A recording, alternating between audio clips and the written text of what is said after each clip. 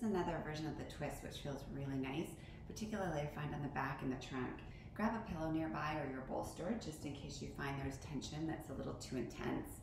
You're gonna find a spot on the floor that's comfortable, and you're gonna stack your hands under your shoulders and your knees under your hips. And just take a note that you're really there. A lot of times people have their knees much closer or much further away. So you wanna really note that you're stacked nicely. Then take a look where the midsection or midline is between your shoulders, which you'll see on the floor are your hands.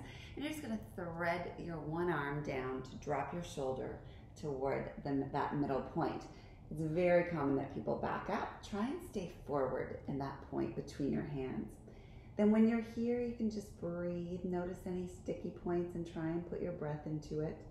You can sort of move anything that feels like it can move if it increases the nice sensation of stretch, such as flexing your spine, which looks a little odd in the camera, but it actually creates a nice stretch, as does extending the spine.